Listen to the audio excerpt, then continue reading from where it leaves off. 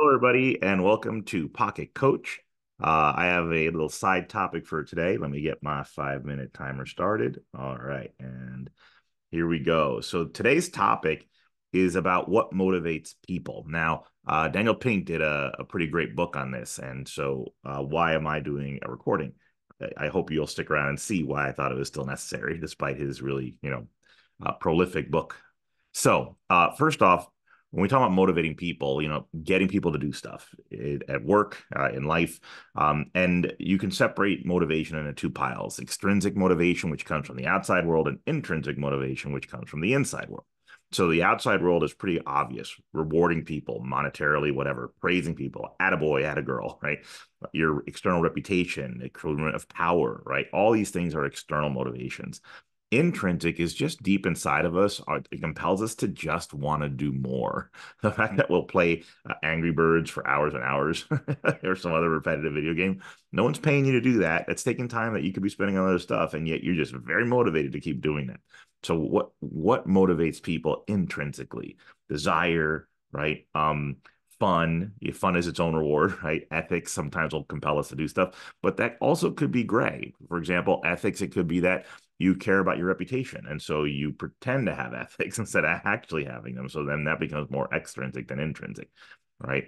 Um, but in the end, the question is, how do we tap into people's internal motivation? And that was the subject of Daniel Pink's book, Drive. Okay.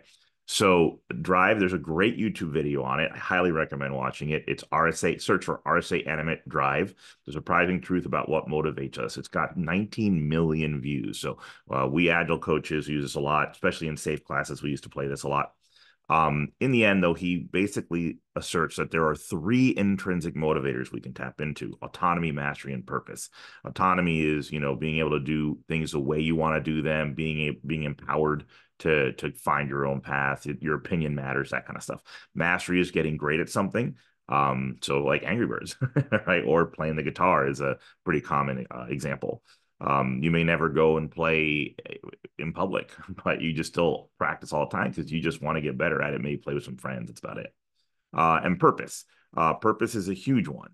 If you give people a sense of purpose, they will do a lot. And sometimes they'll do terrible things, atrocities. Sometimes they'll do amazing things.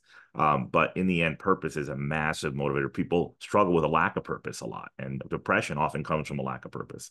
So these are the three. They're all very powerful, except maybe there's one of the three I'm not that into. And so I'll talk about that. Meanwhile, one day someone sent me this book, Gamification for Dummies, and I was like, oh, okay, I love gamification. I have, my iPhone app and my Android app to gamify skill growth. So I love gamifying. If anyone wants help gamification wise, big fan, call me up. But in the meantime, they also had three intrinsic motivators, and I was like, oh, the three motivators, this will be Daniel Pink stuff. And it wasn't. It was at their own list. And I'm like, oh, their three are mastery, overcoming obstacles, and creating order from chaos. Now, what's weird about creating order from chaos is I'm like, what does that even mean? Mastery is the same as the other one. Overcoming obstacles, right? Okay, I get it. But creating order from chaos, I was like, what could that mean? And I finally got it.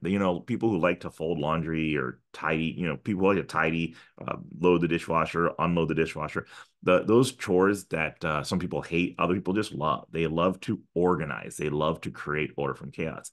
And once I understood what they meant, I'm like, oh my gosh, out of all six of these bullets, two being the same, creating order from chaos is absolutely my number one motivator. My entire world is about creating order. I make lists like no other person that's ever lived.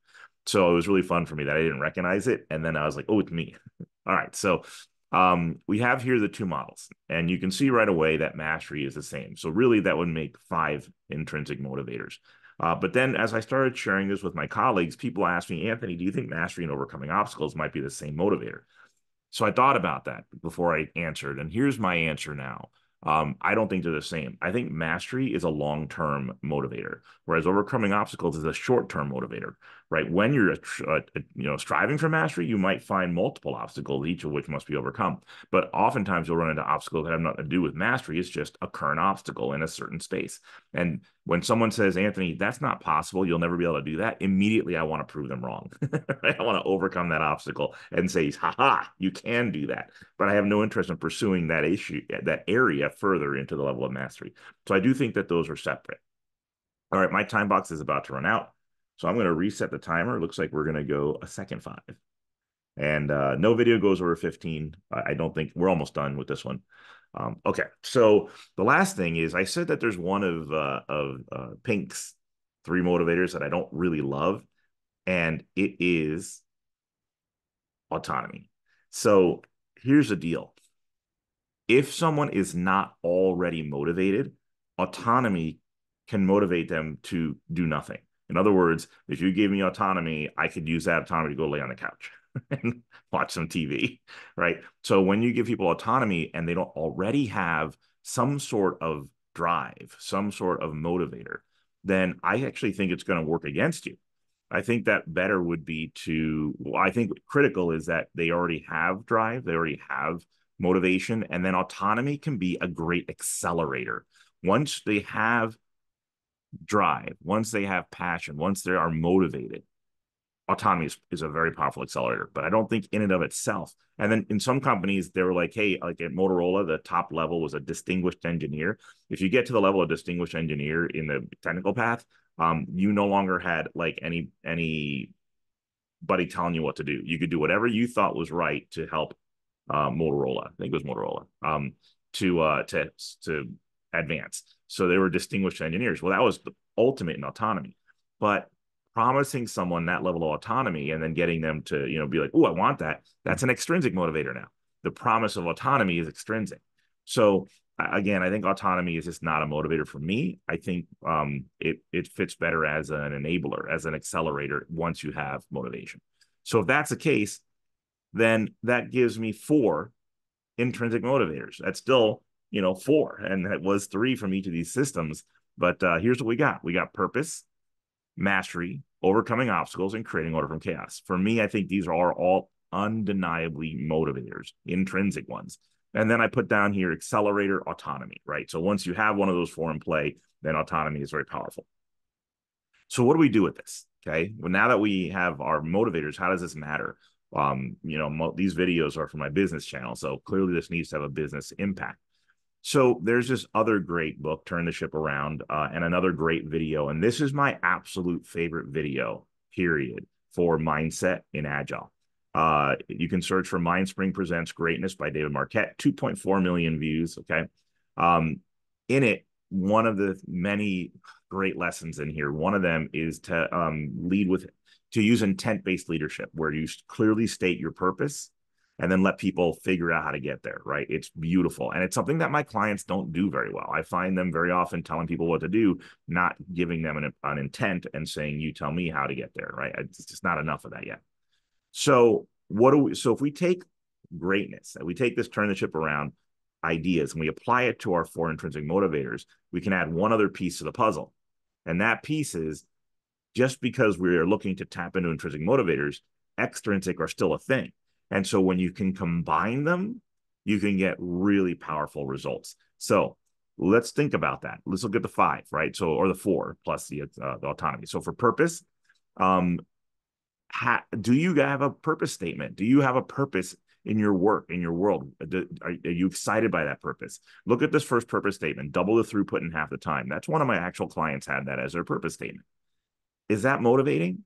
Or doing now what patients need next? Which of those 2 do you think will probably be more motivating to the average person, right?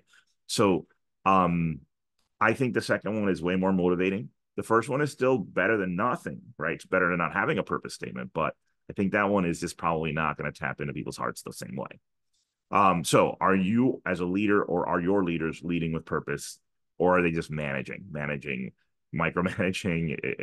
There's a big difference between managing and leading. Mastery. You need to share where you're weak, where your organization is weak. Only when you share where your organization is weak can people then say, oh, well, I could master that. And so you can tap into that desire for mastery by showing where you're weak. And then, by the way, you can still recognize them with an extrinsic reward. Overcoming obstacles, same. What are your company's blockers, right? SWOT charts are great for both of these two. What are your organizational blockers? Okay, share them. And then let people who are like me, I love overcoming an obstacle, go for it, right? Don't tell people who has to do what. Tell them what the obstacles are. The next one is creating order from chaos, my personal favorite. Where are you most disorganized? Where organization would be a game changer? Share that. Then people like me are going to be like, "Ooh, I love tidying. I can take a look at that." All right, last 15, last five, start. Okay. This is, I think, the last line. Um, so share where you are potentially disorganized, and then recognize people who find ways to tidy for faster access and reuse. And this is my aha moment. When you create order from chaos, you increase the ability for faster access and more reuse. When I fold my laundry, I can reuse my clothes. When I put away the dishes, I can reuse the dishes, right? So this is true in the business world as well. People like myself who love to create order from chaos, give us a chaotic area, watch what we do with it. In the end, it'll be faster access and better reuse. Finally, the autonomy one, which I think is more accelerator than motivator, don't make people have to get permission from their manager to help with one of these things. It's what they're drawn to. Let them be drawn, take advantage, be glad. Their regular work won't suffer. It probably will be just fine because they're intrinsically motivated to do a little extra right now. Furthermore, people who look at the big picture often do better at the small picture anyway. So requiring permission from a manager is the opposite of autonomy, which would be possibly demotivating. I don't even want to bother with that. I just won't help.